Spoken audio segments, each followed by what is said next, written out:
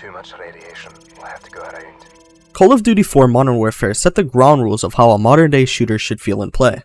COD 4 was one of the most popular games of the Call of Duty franchise, and is considered one of the best games even to this day. COD 4 featured an action-packed campaign with some of the most famous missions in the franchise's history. If you were to ask someone what their most memorable mission was, they would likely answer with one of three missions. Shock and Awe, where you play as a US Marine named Sergeant Paul Jackson. This mission is most remembered for its nuke scene while flying in a helicopter. Mile High Club, where you play as an unknown SAS operative inside an airplane. This mission serves as the game's epilogue, and is most famous for its hostage rescue near the end of the mission. And finally, All Ghillied Up. In All Ghillied Up, you play as Price in the year 1996. In this mission, you follow the lead of Captain MacMillian, sneaking through the ruins of Chernobyl in order to reach a hotel. Upon reaching the hotel, you attempt an assassination on the Russian ultranationalist Imran Zakhaev. Time to get down. I think I saw his arm fly off. Nice work, Lieutenant. We got him. If such a mission could be remembered so well a decade and a half later, it must have amazing gameplay. If you have never played Call of Duty 4, or its remastered for that matter, here's a quick rundown of how you would normally play All Ghillied Up. The mission starts you out south of an abandoned village. From there, you follow MacMillian, taking out 2 Russian patrol guards. After you snipe the guards, you head north towards a house. A guard will begin walking outside of the house, where you then snipe him. After sniping the guard, you head north towards an abandoned church. MacMillian will spot a guard at the top of the church. After sniping that guard, MacMillian will direct you north, where a lone guard is patrolling the church. After taking out both guards, MacMillian will move up and breach inside of the church. After exiting the church, a Russian helicopter will begin to fly overhead. MacMillian will direct you to lay prone in the grass in order to avoid being spotted. After the helicopter is gone, you head east across a large open field. As you cross the open field, a Russian convoy of tanks and troops begin to move towards your location. As you lay prone in the grass, you begin to crawl past the Russian tanks. After you are clear of the Russian convoy, you find yourself across from yet another Russian patrol. You move up towards a bulldozer and take out 2 soldiers to your north. MacMillian will then crawl into position. Once he is in position, you both take out a guard simultaneously. After you take out the Russian patrol, you go towards a bunch of abandoned shipping containers. A Russian soldier will then come around a corner. MacMillian tells you to stay low as he takes out the Russian guard.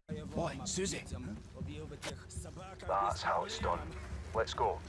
After MacMillian takes out the guard, you stealthily move past the shipping containers. MacMillian will then lead you inside a red container, slowly opening the door. Outside of the container is a massive Russian convoy. MacMillian tells you to wait until the coast is clear in order to move past a few of the guards. Once you are in between the 2 jeeps, MacMillian tells you to go prone and crawl underneath one of the trucks.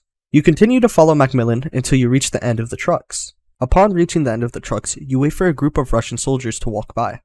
After the Russian soldiers walk by, you sprint east towards another shipping container.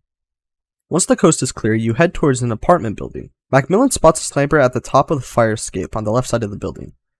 After you take out the sniper, you climb up through the window and exit the apartment from a destroyed balcony. You begin to head northeast and spot a few more apartment buildings. MacMillian spots a wild dog, but advises you to keep your distance. After moving past the wild dog, you follow MacMillian into yet another abandoned building. You slowly move through the abandoned building until you reach the outside. The hotel becomes visible as you drop down from a destroyed guardrail. MacMillian explains that the hotel will be used in order to see the exchange. MacMillian then runs into a small adjacent building, hitting the end level trigger and completing the mission. You may be asking yourself, how does a speedrunner get MacMillian to the end of the level as fast as they possibly can? The answer is, they don't. See, by using no-clip and flying yourself all the way to the end of the mission, you're able to hit the trigger yourself. So how do we get to the end of the level without MacMillian? This question is a bit more complicated. The first problem we encounter is the church door.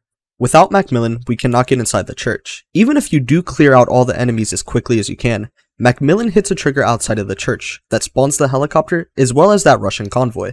In order to avoid that 4-minute time loss, we have to go out of bounds. There's a small building to the east of the house that we need to get on top of in order to go out of bounds. By lining yourself up just right, you're able to sprint jump and mantle on top of the roof, getting out of bounds. This method of getting out of bounds was found quite recently in August of 2020 by a runner named Fred.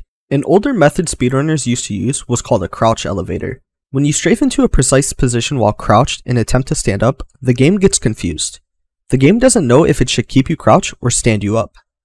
This makes the game glitch out and phases you upward above the object you are crouched under. By standing on top of the fence and performing a crouch elevator, you will then be on the roof, thus being out of bounds. Since mantling is way easier and less difficult to mess up, speedrunners use the mantle method more, especially console runners. Although there are a couple ways of getting on the roof that are theoretically faster, they are too difficult to pull off for the any percent run and only save a couple seconds at best. So we have successfully made it past the church without MacMillian. However, there is one more problem we need to solve. How do we get past the container door that MacMillian opens for us? We are going to have to find another out of bounds for this one as well. Since MacMillian hasn't hit the trigger to spawn the Russian convoy, we don't have to worry about the tank shooting at us. We can easily run past or kill the Russian patrol near the bulldozer, as well as the guard MacMillian kills on his own. If we run into the container MacMillian opens the door in, we hit the trigger to spawn the other convoy. This is obviously really dangerous, so if we want to go out of bounds, we do not want to hit this trigger. Now we need to find out how to get out of bounds. There are a couple ways of getting out of bounds here, however speedrunners only use one. By going up to this washing machine and jumping on top of it, we can then jump on top of the mattress. From there, we can strafe jump onto the container next to us. After we are on top of the container, we can then maneuver around the other containers, jumping over the container that we can't get past. We are also jumping over the spawn trigger, so no enemies from the convoy will spawn. Now we are able to freely run to the end. Since MacMillian did not hit the trigger to put the dog in its animation, the dog will begin to attack you.